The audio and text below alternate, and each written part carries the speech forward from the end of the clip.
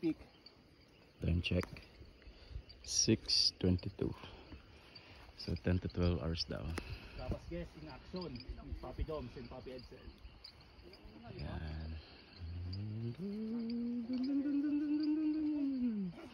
I don't know. Basta ganyan. Gino, una na ka be. Hello po ulit. Ako po si Gab at welcome po sa day 2 ng aming Mount Guiting-guiting. Ingat-ingat po. Ingat guys. So ayun. Gapang-gapang.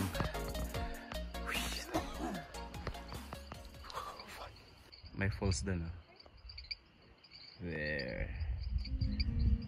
Falls. Sa mga hindi po nakakaalam, isa po ang Mount Guiting-guiting sa pinakamahirap na akyatin na bundok. Ito po ay may 9 out of 9 level of difficulty.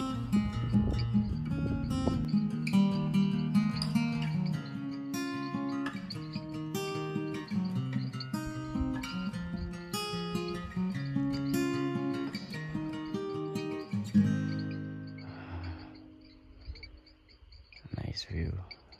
Doon ata kami magkakamp. Bangin. Malimatik po.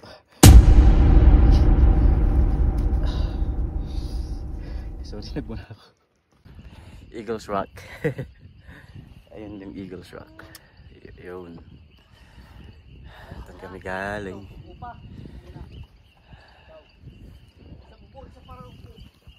Oops. Pasend ako niya, copy na yan. Lagay ko sa vlog ko. Dominic.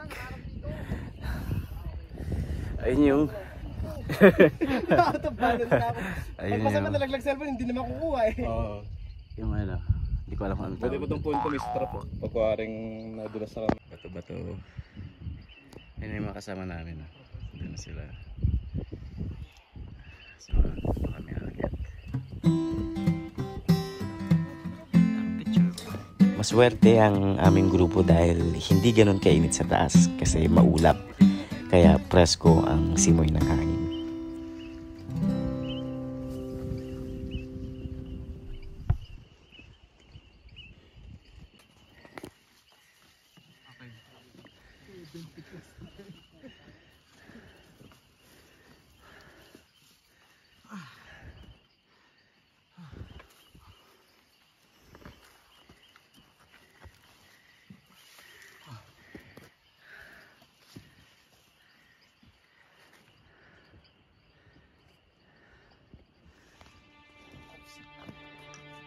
Maraming nagsasabi na sobrang hirap talaga ng trails ng Guiting-guiting.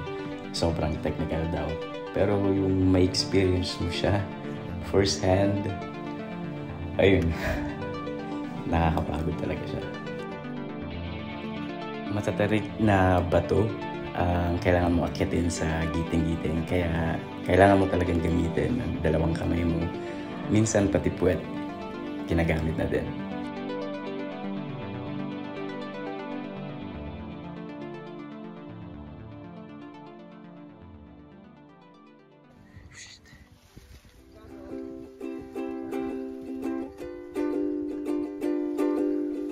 Regardless, sa hirap ng Guiting-guiting ay marami pa din ang nanghuhumaling akyatin ito.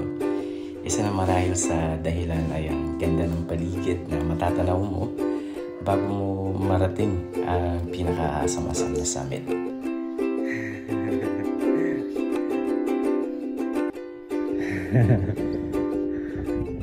Sinasalubong kami ng malalamig na fog. Kaya naman kahit papano ay nababawasan ang aming mga pagod dahil sa lamig na dinudulot nito.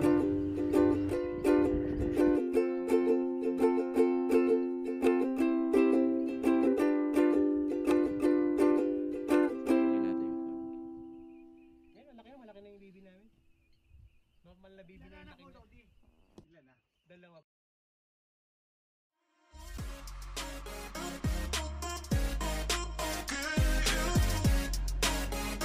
Nag-umpisa kami na bakas ang mga ngiti at excitement sa aming mga mukha, pero di talaga may iwasan ng mapagod at hingalin sa trail.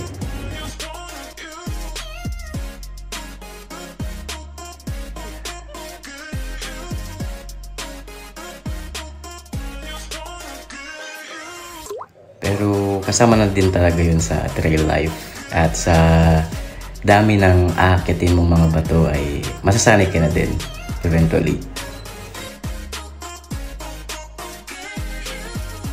Hirap dyan, no?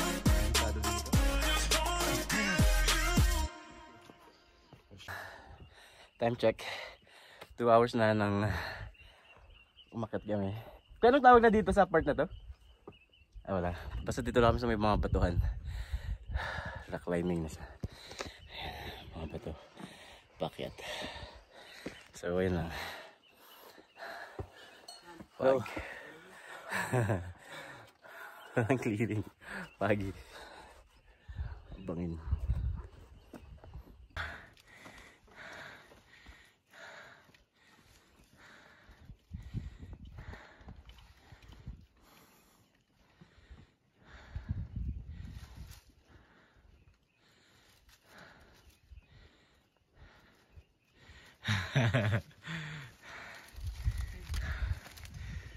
Bangin. Neck. Malaki din yung tulong ng mga lubid na inihanda para sa mga trekker, lalo na sa mga matatarik na trail tulad nito.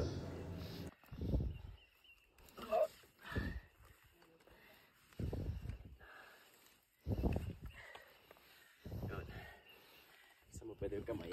Okay, goods. Okay. At tila ba naging training yung mga napagdaanan namin mga bangin in preparation para sa mas matatarik at mas delikadong mga trails.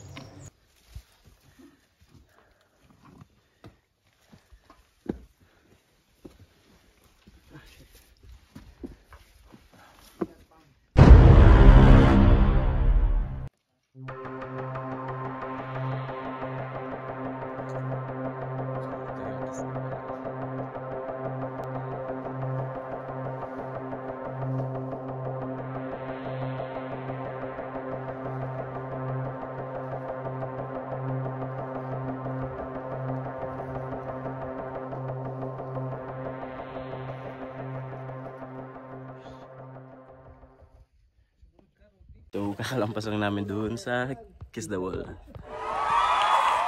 Ayan sila. Ito na kayong part namin, nakita ko video na nakakatakot. Kaya doon, tapos malayo din doon. Bangin na talaga siya. Bangin na, ito magapang na yun.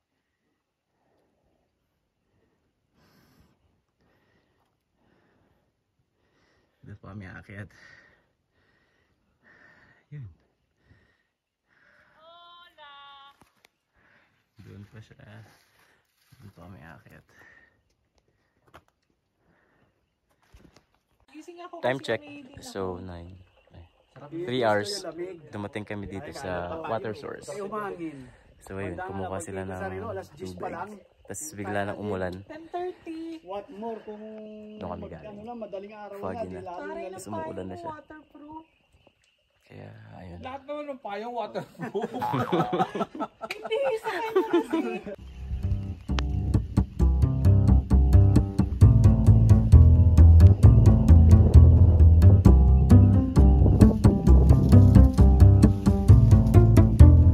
So, kakalagpas lang namin ng water source.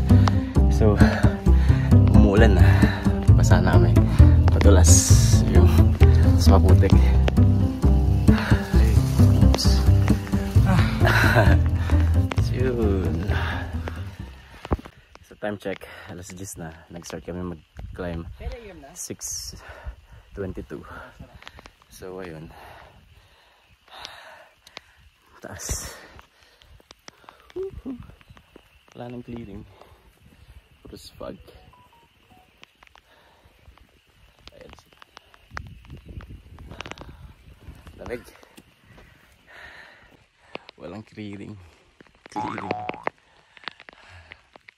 Ay, lamig. Wala pa akong jacket. Basa na kami. Wala pa kami sa summit. 1 oras pa daw bago mag-summit. Wala ka rin makikitang iba.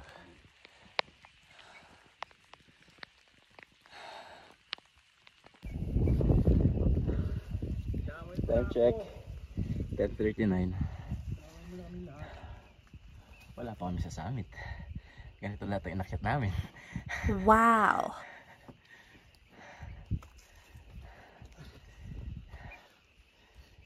Buti na lang hindi nang umulan.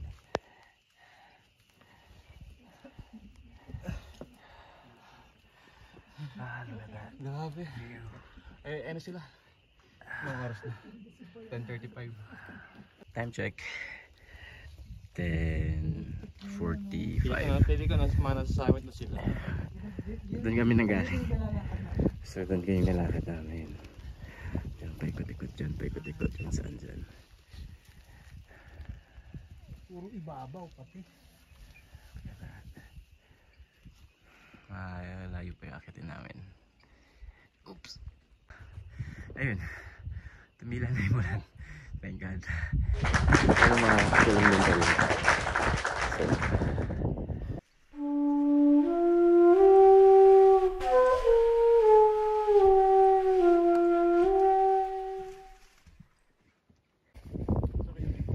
Yung puot o yung...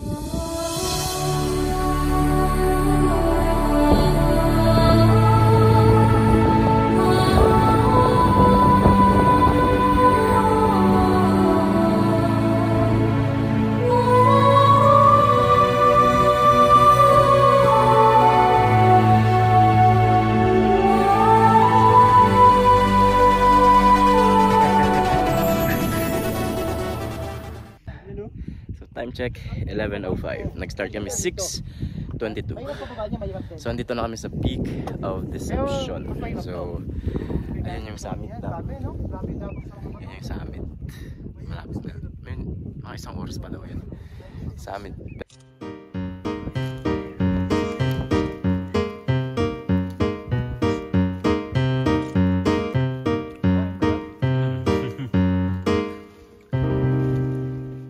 Strawberry white strawberry. Pero orange sa orange.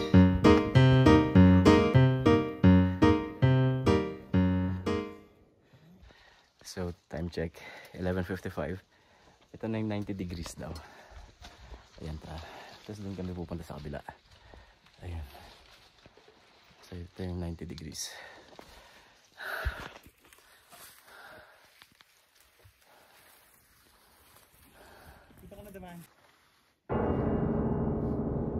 At ito na nga yung tinatawag nilang 90 degrees sa Guiting-guiting. Naging mas mahirap ang pag-akyat sa 90 degrees dahil sa ulan. Pero kaya naman, slowly but surely.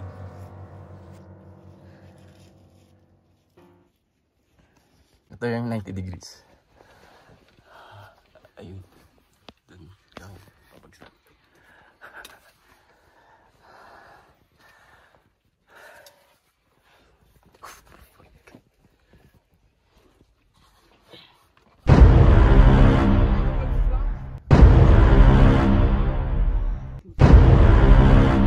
Ano pa takot dyan?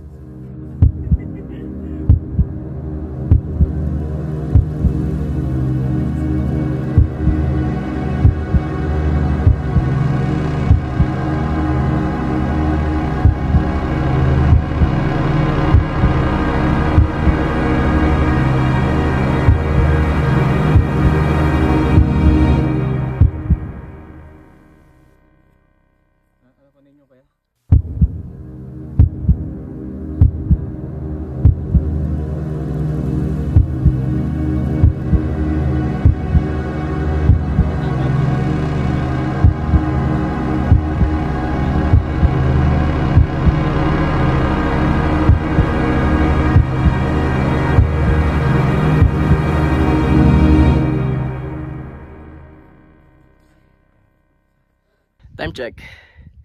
12:15. So 11:16.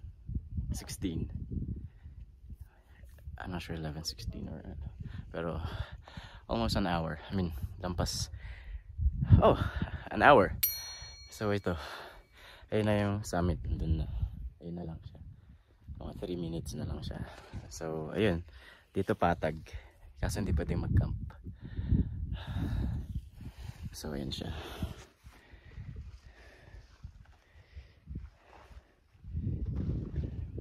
Hindi pwedeng mag-camp kasi maraming bonsai.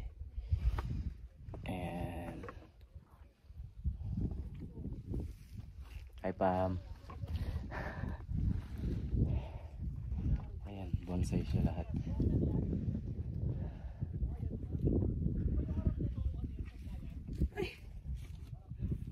So, dito kami sa summit.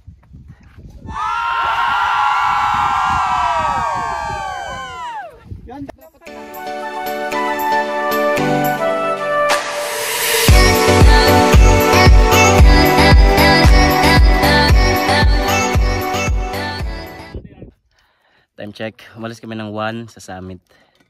1:57 na. Kapag wala nang clearing, pero ay wala na. Pero ganyan yung view. Yan. Tapos doon kami pupunta. I mean, check na pa yung ano. Ayun. Pababa na. 5 to 6 hours daw. Pababa. Papuntang Camp 3, no? Camp 3 tayo. So, ayun. Foggy. Ciao. Alas 3. So 2 hours na kaming pababa galing sa summit. So ito ata yung bumagsak na airplane. Ayan siya. So ito kami galing. So magka-camp daw kami ng sa Camp 3 daw kami magka-camp. So bali tawid pa daw siya ng bundok na to. Camp 3 kasi medyo maputik na daw sa Camp 2. So ayun, mataas pa din kami. Mainit pero malamig yung hangin. Nakakapagod pa din. So diretsong baba pa din. Ganyan yung akitin, no.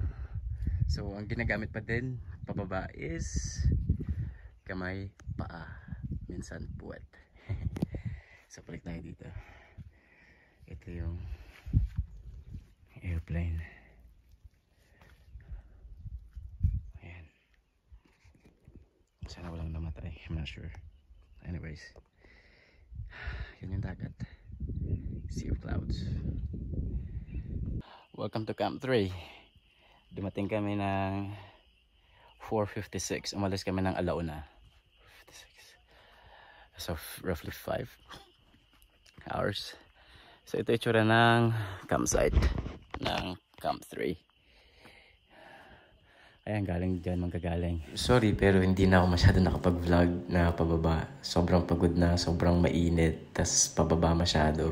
Gamit mo na kamay, paa, at puwet. Pero this is Camp 3 and ito yung sunset namin sa day 2. See you guys on day 3. Ciao. Thank you.